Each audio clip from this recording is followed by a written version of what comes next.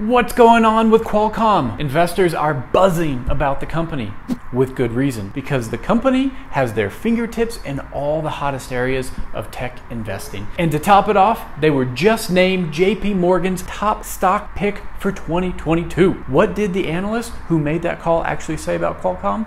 Let me show you in this video. I'm Skylar James, welcome back to the channel. JP Morgan's analyst said the landscape still favors tech hardware producers just like it did in 2021. And for some tech companies like Qualcomm, a drop in sales to consumers will be replaced by an uptick in sales to businesses. I mentioned Qualcomm touches many areas of tech, and this analyst listed 4 of them as standouts. Continued adoption of 5G devices, increased spending for hyperscale cloud applications, a robust ramp in telecom and 5G infrastructure spending, and a continuation of strong enterprise spending, a trend that the entire tech sector has benefited from. We all know that Qualcomm is a semiconductor company, and semiconductors are stuck in a never-ending maze of supply chain issues and shortages. JP Morgan has taken that into account and says supply chain issues will delay the breakout of Qualcomm stock until the second half of 2022. Sweet, so we have time to get our money together. It also gives you time to hit the like button and become a subscriber. I release several videos a week that taste just like this one. Subscribers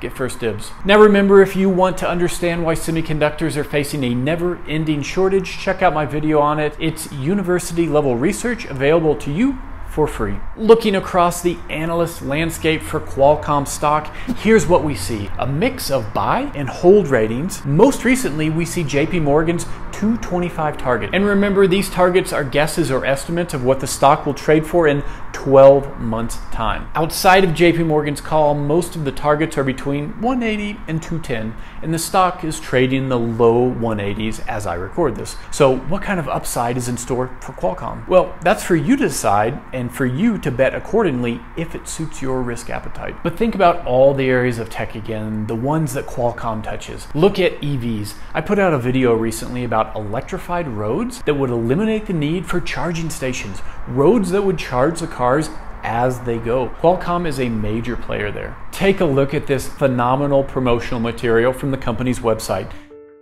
Dynamic electric vehicle charging, or DEVC, is a groundbreaking technology that has the potential to eliminate range anxiety, one of the current barriers to adoption for electric vehicles. The vehicle pads pick up the magnetic field and convert it to DC power for the vehicle. The initial testing of the system was with 1 vehicle, but when that worked so well, we weren't satisfied. So we've now had 2 vehicles charging simultaneously on the track. The results of the testing have been really excellent. Now, you know I like to think grand. I have a big imagination. How much revenue would Qualcomm get if installed these across just 1% of the millions of miles of roads in the United States? Now go bigger. What about 1% of all the roads in the world? This kind of thing is a moonshot, a lottery ticket. Maybe it'll pay off, maybe not. It's a bonus to the company's core mission. Core missions like cell phones, Qualcomm chips, power phones from Samsung, OnePlus, Huawei, Motorola. The CEO told Yahoo Finance Live recently that Qualcomm sells technology to 25 of the 26 biggest car brands in the world. That technology ranges from various electronics all the way to BMW selecting Qualcomm as its autonomous driving platform. And speaking of the CEO, is this guy a rock star or what? Cristiano Amon? The guy has been with Qualcomm for over 25 years. Started as an engineer, and boy, can he sell a vision. The guy has a head on his shoulders,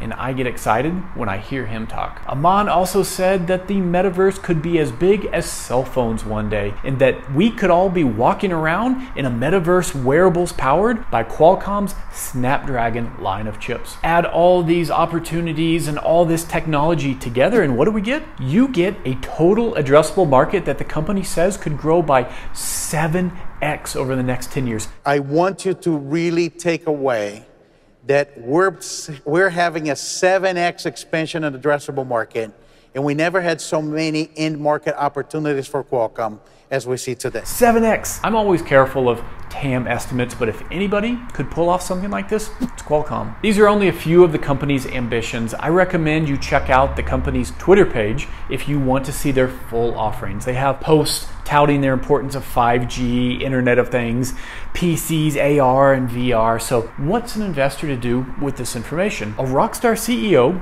with a diverse portfolio, crushing it on every level. Personally, I think the delay of the 5G taking over the world is a good thing for investors like us who might be a little late to the game. Remember that before COVID took over the financial headlines of 2020, we spent 2019 discussing the coming 5G revolution in self-driving, much the way we talk about metaverse in 2021. Lucky for us, we haven't missed the boat. There's still time. The biggest question is, what is the opportunity cost of choosing Qualcomm as an investment over, say, an AMD or a Nvidia or a Marvell? While I think it's a great investment story and a great company with a bright future ahead of itself, I can't say for certain that Qualcomm would perform better or worse than any of the other semiconductor plays. Analysts aren't all that sure either. I guess we're all waiting for our crystal balls to come in, still on back order from that semi shortage. Which semiconductor play do you like the most?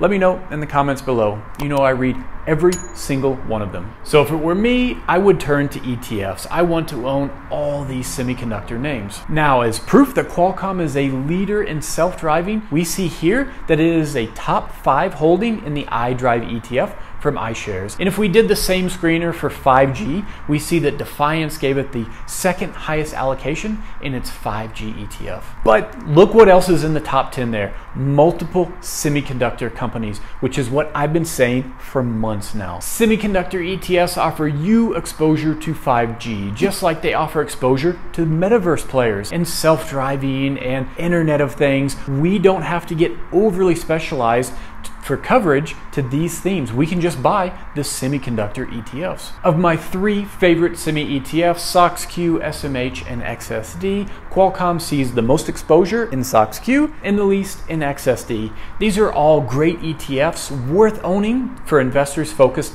on the long game. Thanks for watching, and I'll see you on the next one. Like and subscribe, maybe?